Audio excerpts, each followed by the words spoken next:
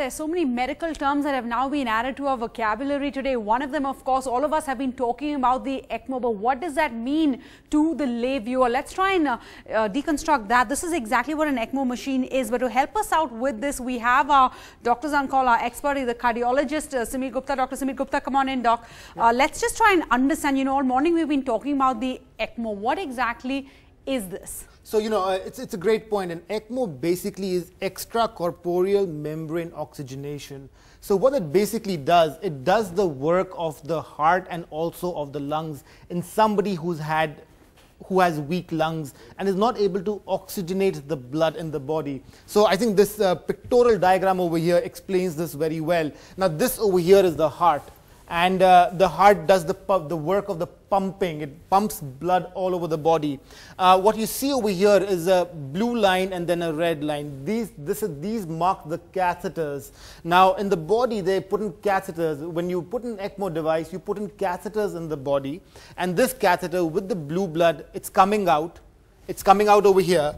In the ECMO machine it goes and it gets oxygenated. So basically the work of the lungs is done. So wait, explain this. So the heart actually does the pumping, right? Right. It's the lungs that actually add the oxygen to the blood. So what you're doing right now is giving both the heart and the lung a break because they're weak. Yeah, I think that's a great point. You give them rest. Okay, so that they can recover, the patient can also recover, because it's a lot for the organs to be able to work right now when the patient is under a lot of stress. Exactly. But how long can you let the ECMO do the work that the heart and the lung should be doing? Because that is a crucial part. I mean, that's the way you live.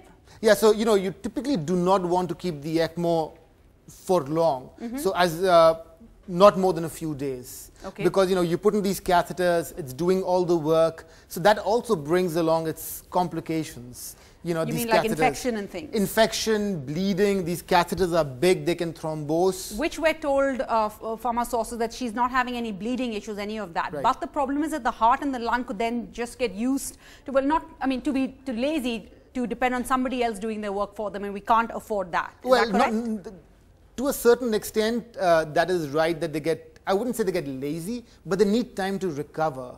They need time to recover. At the end of the day, this is a temporary support device. A person cannot walk with this. You can't lead a normal life with this. This is just a temporary support. So as soon as you get the support, the next few days are going to be crucial. Yes, yes. Also, quickly, if you can tell us the difference between a cardiac arrest and a heart attack, because again, we've been using the term cardiac arrest a lot. That's what Jayalalithaa suffered yesterday. What's the difference between the two? So in a heart attack, it's the most common thing you see. Heart disease, heart attacks.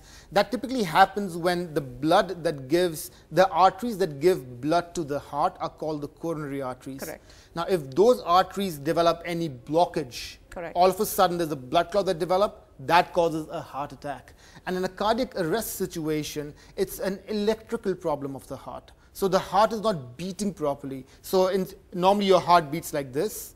Now just imagine if your heart just starts fibrillating. So once it starts fibrillating, it's not pumping properly. If it's not pumping properly, blood is not going in the body. When you have a cardiac arrest, you have to administer CPR, and that's what we've seen in the movies. We want to just make it very simple for the layman viewer, where you use the electrodes. You use the electrodes, you do the pumping, you give them oxygen. That is CPR, and that is an emergency life-saving maneuver. And when you say emergency, what's important here is that how much time this cardiac arrest actually continues, because it depends on, it's basically sending oxygen to the brain. Is that correct? Right. So, when your heart doesn't beat properly in a cardiac arrest, your heart is just all of a sudden stopped.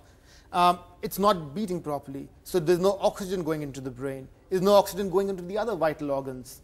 So that causes hypoxia. So the ECMO is not important when you have a cardiac arrest. The ECMO only follows later. Once you've recovered from the cardiac arrest, once you've been stabilized, in order to allow your lungs and your heart to recover, that's when they put you on the ECMO. So is that correct? So after as the cardiac arrest is going on and you're doing CPR, you can start getting ready with the ECMO circuit and everything else, because this also takes time.